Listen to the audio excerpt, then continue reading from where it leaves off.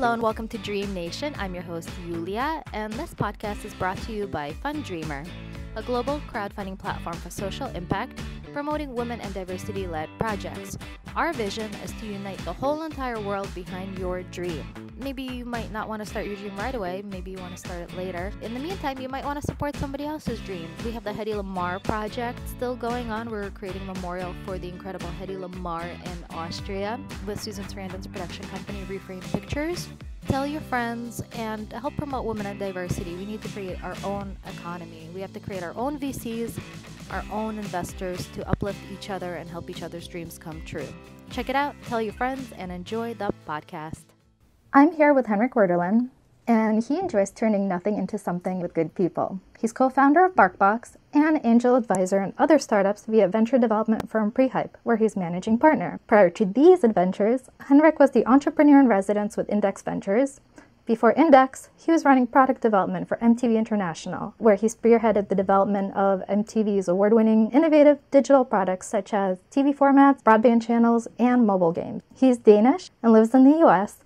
Fast Company recently named him amongst the top 100 most creative people in business. I start out my podcast with the same question to everyone. And my question is, what was your dream as a kid? I think it went through a few iterations. I don't know why, but when I was super young, I had this idea I wanted to go into kind of genetics and gene manipulation and stuff like that. But for some reason that kind of quickly changed, and so for the longer time when I was a kid, I wanted to be a journalist. And so I had this dream of being a CNN correspondent. And so the first part of my career, I kind of pursued that and started school magazines and wrote the school play and started radio channels and CD-ROMs and ended up being first a radio producer at the BBC, and then I went to become a producer at MTV. Then I got dragged into the digital side. So what was the first piece of tech that you built, even as a kid? Well, I was always really intrigued. It's sort of a funny story. So I grew up with my mom, and she's an historian and an incredible woman in many ways, and is very entrepreneurial in kind of her spirit. Like, everything is always possible. And at the time, when I was pretty young, I was probably 7 or 8, she used to work for the Danish National Library, and had this very incredible boss, which told her that basically whatever you do, make sure your son gets into computers. And so she spent all her money on a Commodore PC-1, which is kind of like the first computer, and it was basically I had to play with it because she spent all her money on it. And so while everybody else got to go and play a soccer ball, I kind of had to get stuck playing with the computers.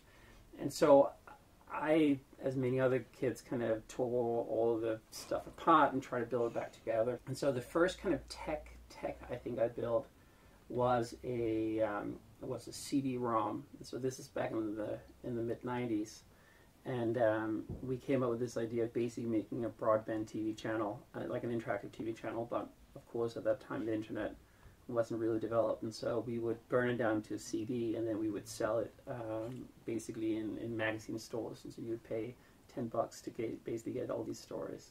And so I did that with a friend of mine, and that was probably my first kind of real tech product.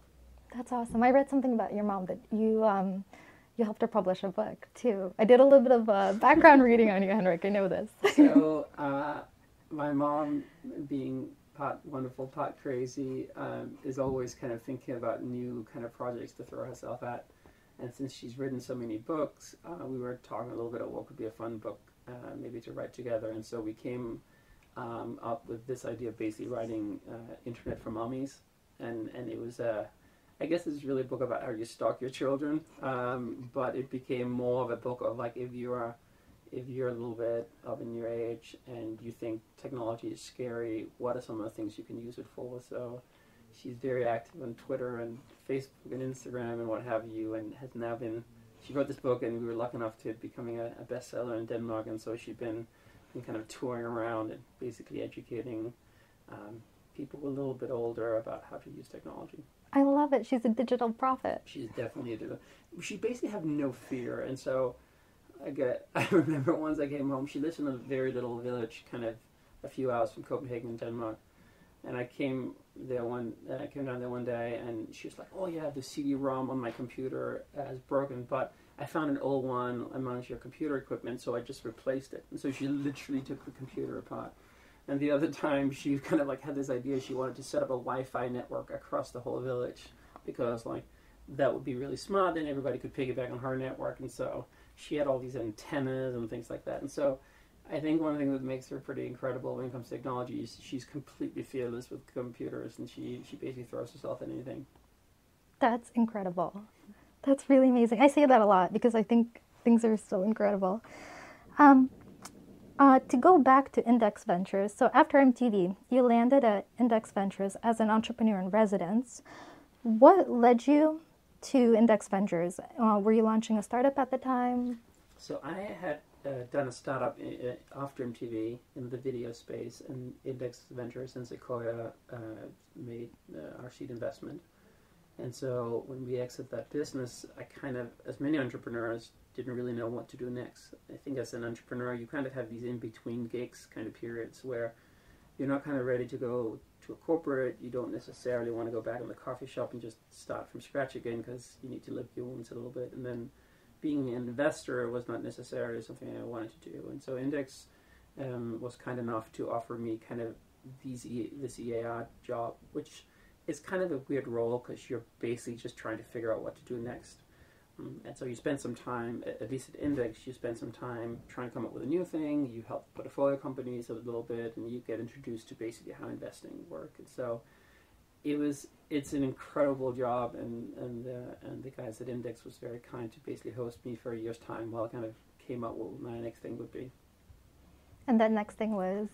Well, the next thing for me was basically to move to New York. I've always had like a love affair with the city.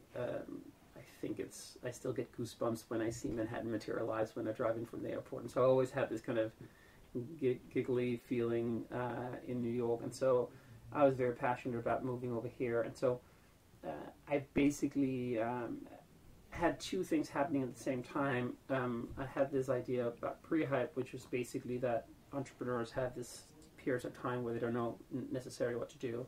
And they're looking to hang with like-minded people. They're looking to basically finance their lifestyle a little bit by doing a few ad hoc projects, but they really don't have their next idea yet. And so I wanted to create a community or space where entrepreneurs in between gigs could kind of hang out.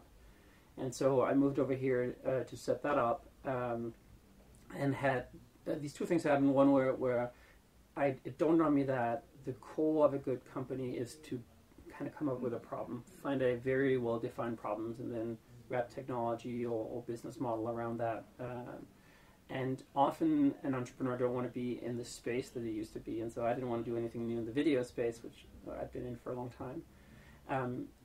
And then I kept meeting all these people from big companies who had these amazing problems to solve, but they also had patents and licenses and distribution power and all these incredible things.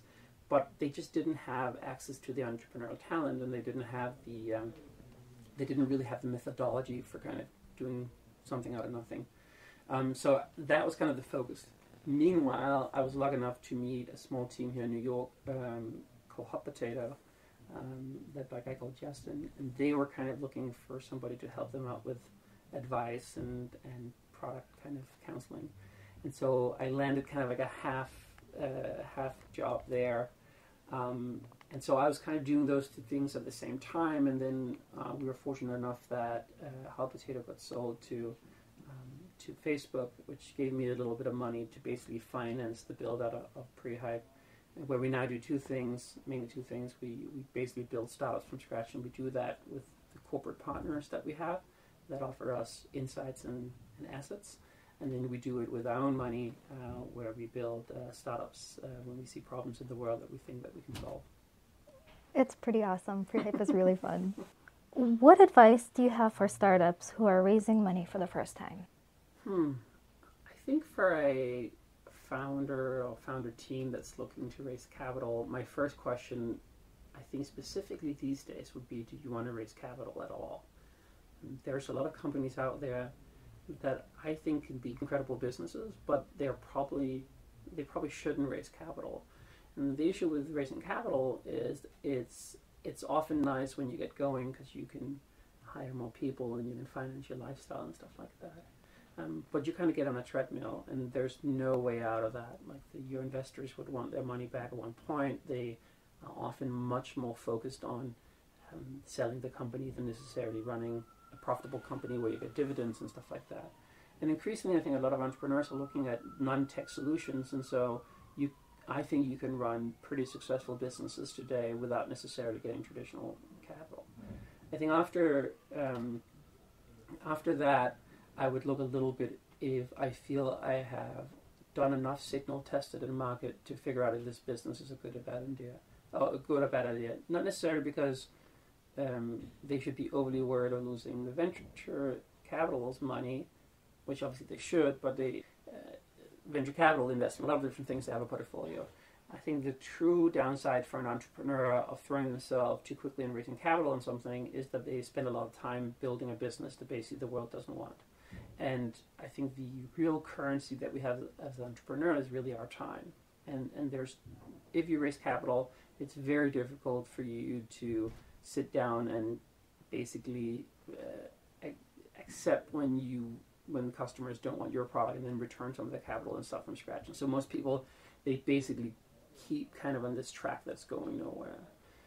Thirdly, I would say find a set of investors that you really like and that really buys into the core mission of your business, and craft a really good narrative around that. Venture, and especially seed venture, it's all about investing in you and the prospects of the problems that you're trying to solve. And so if you can craft a narrative of where that's going, then I find that to be much easier. Storytelling is a big part of it, isn't it? I think so. I think when we do new startups, we're basically laying out what could be the most kind of positive version of the future. Like a lot of the time, we're going into spaces where if it made a lot of sense, then a lot of people have done it already, and so we're a little bit contrarian. We're a little bit kind of just seeing something there that a lot of people don't see at that time, and you have to have good storytelling, not just to get investment, but you have to hire talented people who are probably leaving well-paying jobs. You have to convince yourself that not too stupid. You have to convince your partners and your peer group that this is smart. You have to be able to explain a compelling narrative to PR and things like that. And so if you don't have like a very good way of articulating your vision, I think that makes it very difficult to get off the ground. You know, there's a lot to be said for mental strength. Do you have any tips of how you handle stress and how to, I work out, that's my thing. So I hit the gym if I'm stressed out. I think we all have kind of our ways of dealing when the demons comes out, right? And it's, I think part of the job of an entrepreneur is to take on that emotional responsibility for a lot of other people. Your VC don't necessarily want to know all the issues you're facing. You have to convince new staff. You have to convince your partner or yourself. And so there's definitely like a lot of, not necessarily just stress as in there's a lot of things to do, but also just there's an emotional anxiety that a lot of people expect you to take on your shoulders. And I think there's a lot of life hacks out there on how to make that better. I think going to the gym makes a lot of sense. I walk to work many days because that's my little kind of free time. I started to kind of dig into mindfulness and installing some of these apps just to get a little bit more kind of headspace. And so I think there is not necessarily like one thing you do. I think you find like a lot of different kind of small tricks that basically make you not go crazy. Mm-hmm. There's a funny story to make your point. I heard one day that Richard Branson would ask, if you had one advice to an entrepreneur, mm-hmm. what would you do? And he says, go to the gym. Mm-hmm. And so there's definitely I definitely subscribe to kind of like the mind and body kind of ethos that you need to make sure that you don't eat too many bad things and you don't kind of let your fitness just go because that you're so busy, but you try to create a balance because it's such a long game, and the reality is statistically you're probably going to fail, and so you might as well have a good time while you're doing it. It's so true. He windsurfs. It's amazing. But back to BarkBox, because I love BarkBox. It's such a great idea. And I really admire the smooth social strategy across all social networks that you do, because it's a really big company. It's got a really big voice. What's your advice for building an influencer community and running campaigns across all social networks? We have a little bit of a easier time, I think, than most other people because we are in a space that naturally emotionally connect with people. And so I sometimes feel that we get a lot of credit and definitely take it, but we also have like a subject matter that lends itself very well to having very large Instagram and Facebook and email list. And so I'm not sure that all the things that we've done is something that you can just replicate into other things. I'll definitely say that you should get started before you think. These things take a long time to develop. It's very difficult in the early days to really spot the ROI on content marketing and social campaigns, and so you kind of need to have that in your core DNA of your organization pretty early for you to start to see the impact on it. We were lucky enough that we hired an incredible storyteller, Stacy. That was kind of one of our very early hires, and she really made it gave it a voice of its own. I think what I might have done, which other founders could do, is to give her or give yourself the permission to have a point of view and not kind of become boring. When we started to put dogs humping stuff on Wednesday because it was hump day, a lot of people kind of went like, hey, what are you doing? And this might alienate people. And I think we're definitely always of the mindset that we'd rather piss a few people off than being irrelevant. And so really taking not a point of view, but just make sure that you express your personality.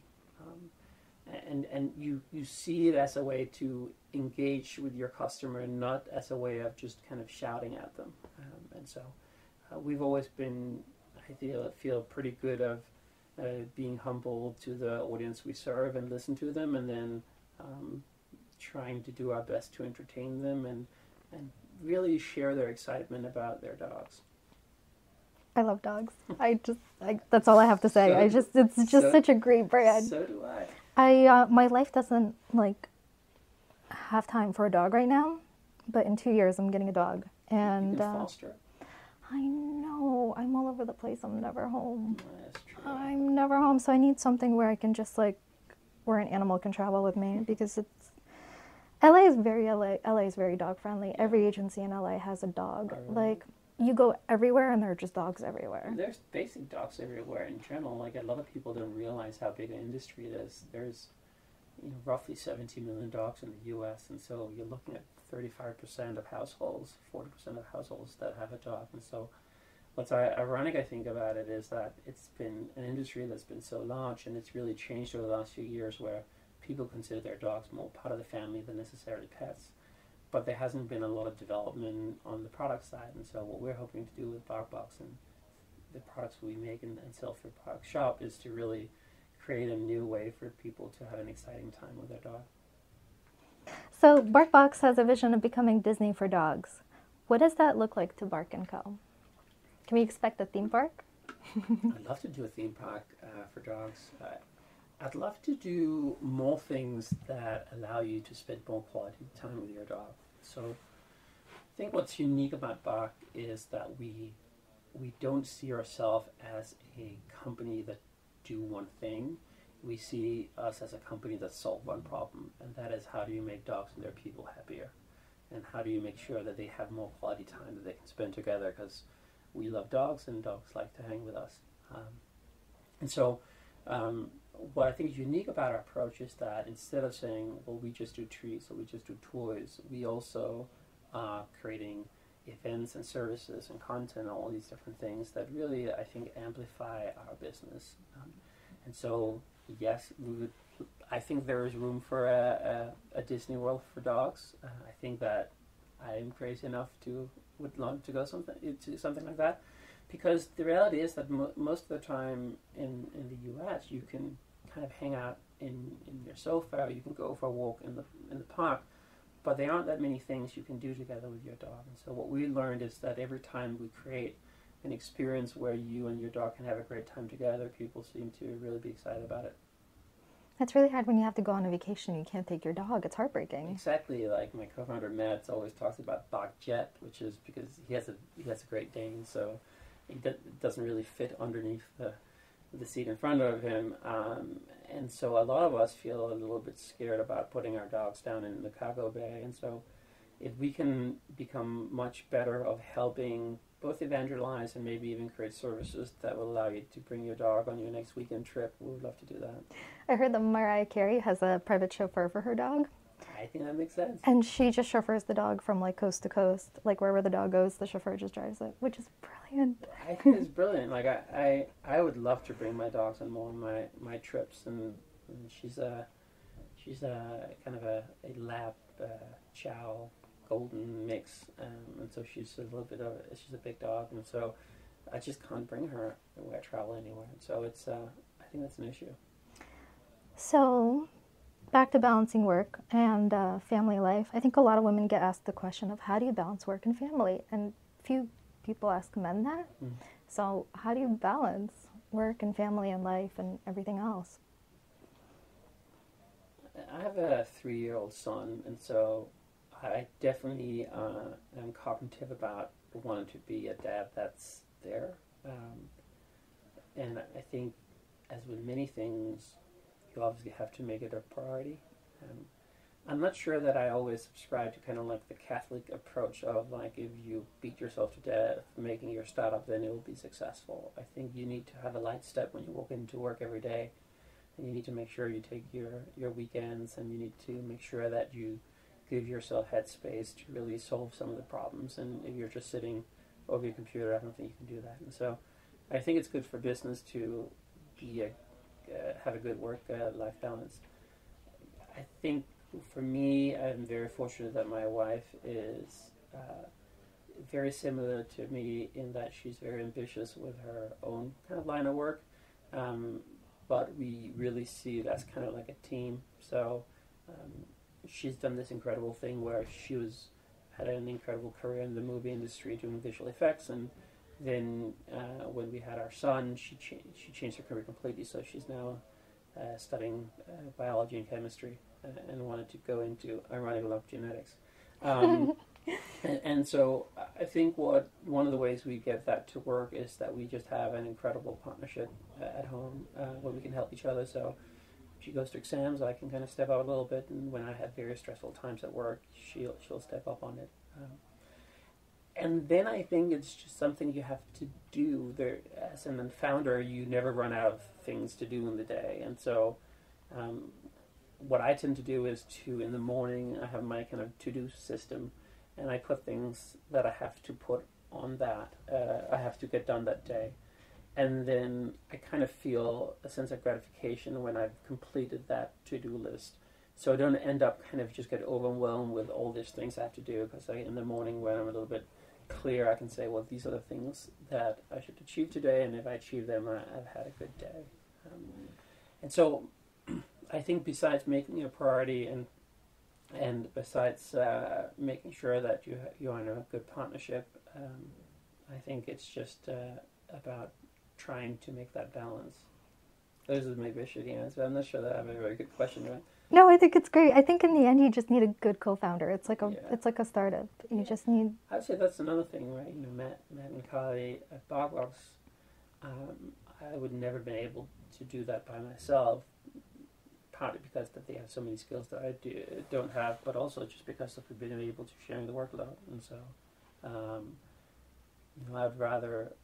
I think whatever I do, I will always have a co-founder now, because I think doing it by yourself is just too difficult. It is. All right, so I have 2 more questions. Actually 3. They're really quick. So startups focus on solving problems for the upper classes usually. In the future, how will tech innovate life for middle and lower classes now that smartphones make tech accessible to the most rural parts of the world? Like I was just backpacking through Vietnam and Cambodia last year, and everybody had a smartphone, and it was just like, even in India, you're just everywhere. So what kind of products do you think we can develop? This is a really... Yeah, I think you're right that there's definitely companies that started out by going for a more affluent kind of audience, but if you take companies like Uber, I think they've shown a way where they can have like an exclusive product to start with, was Uber Black Cars, and then they can really use that to create a product that is for everyone, and they seem to be excited about this idea of even taking over public transport in many places. And so what I hope is that it's less about building products for rich people, and it's more about using technology to give people who don't have as many means access to some of the services that more wealthy people had before. I think you're totally right that there will be some very big businesses being built to service kind of new areas like emerging markets, or even non-emerging markets, but like huge kind of territories like India and obviously China and South America and stuff like that. And so technology has definitely been democratized on the supply side. On the demand side, everybody has a smartphone, and I think you increasingly are seeing startups that are kind of trying to jump into that space and creating products that is about scale. A few ones that spring to mind is kind of Boxed, which is the mobile app, which is a little bit like Costco.com. There's Holler out of, I think, LA, which is basically dollar products, $1 products. And so I think you see more and more of these things kind of coming in now, and I think there'll be a lot of opportunity in that space. So I know you talk about AI from time to time, and I was thinking about how developing empathy in artificial intelligence is a challenge. And I wonder if there's a way we can help actual people in real life develop empathy first, because I think empathy lacks all over the world. So if we can figure out how to teach empathy to people, and then maybe take that knowledge and that format and start transferring it to AI, we might have a breakthrough. What are your thoughts on empathy and AI? I think you're right. I've been pretty vocal about that. I think that a lot of the kind of bots right now are very utilitarian, and they don't give people the experience that they expect or they deserve. At Bark, we have something we call the Happy Team, which is our customer service team. It's more than that. They do everything from retention to selling to answering people on social and stuff like that. And so we've really managed to create, I think, a top-notch team in Columbus, Ohio, that I think maybe because they're Midwestern kind of like understands empathy very intuitively, and it's kind of made that a core of their DNA. What I think we hopefully are showing now is that having empathy and celebrating that can also be good business. It's a little bit of like companies that do for profit for good. That if you you take a component, then you can show that it doesn't have to be two opposite ends of the scales, where you either need to have empathy or you need to have profits, but you can have both. And so that's definitely something that we're passionate about pushing out, like being a company where our brands in general are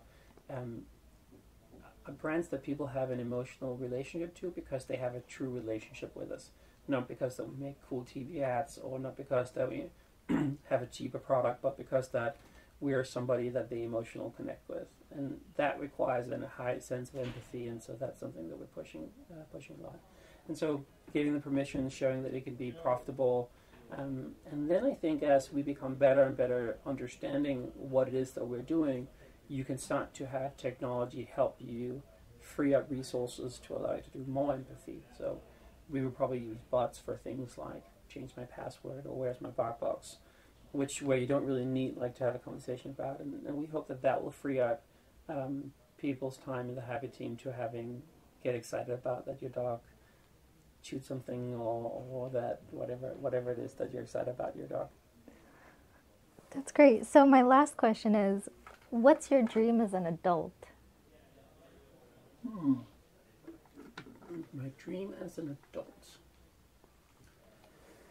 I think when we talk about dreams and New Year's resolutions, because we're kind of just out of January, I looked at a lot of kind of happiness research, and it looks like your happiness level is pretty constant. So no matter if you win the lotto, or you have an accident, you tend up kind of hitting the same happiness level about a year after those events. And so it made me think a little bit about kind of microdosing for happiness.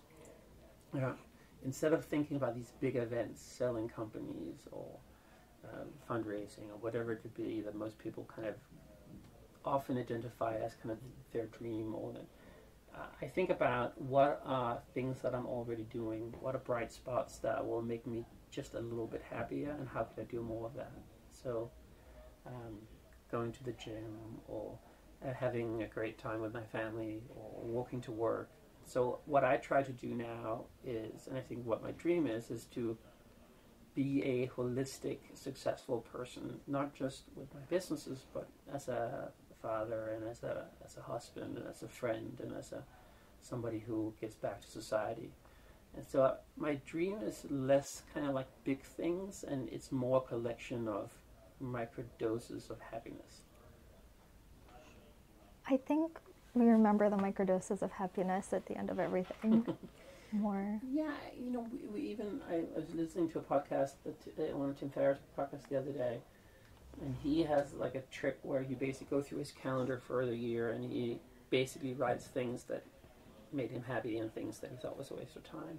And then he started to try to see patterns around that. And so being a little bit thoughtful about these small bright spots is where I think we can easily achieve more happiness, rather than chasing these kind of big fluffy events, which at the end of the day, often when you reach them, doesn't really change your happiness level very much.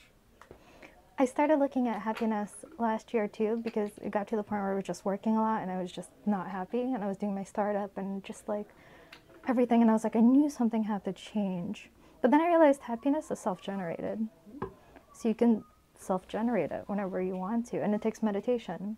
And you can just lay down, take a few seconds, and just like reprogram your brain. Yeah, I think you can fake it until you make it, right? I mean, yeah. And I think there's research around that. Like, if you force yourself to smile, it's going to release these hormones in your body that will make you happy. And so I think now when our companies are becoming bigger in size, I think it's your responsibility to throw out that good energy. And so sometimes if I had like a little bit of a shitty day and I'm about to enter work, I kind of just man myself together and say, hey, there's going to be a lot of people affected if I come in and look like I'm doom and gloom, and then I kind of take on the happy face, and obviously that energy gets pushed back at you, and so therefore you very often become kind of in a good mood after a little bit. It's true. Well, Henrik, I want to let you get back to spreading the happy at BarkBox and Prehype, and thank you so much for sitting down, and I really appreciate it, and I think you rock. So thank you so much. Thank you. Thanks for tuning into the show. I hope you enjoyed it. Please share on Twitter, Instagram, and Facebook at Dream Nation Love. It's not Dream Nation Podcast, it's Dream Nation Love, because I think my single mission in life is to teach people how to love a little bit more, and together we can save the world. So it's Dream Nation Love. Share it with your friends. Have a great day, and go out and make the world a better place.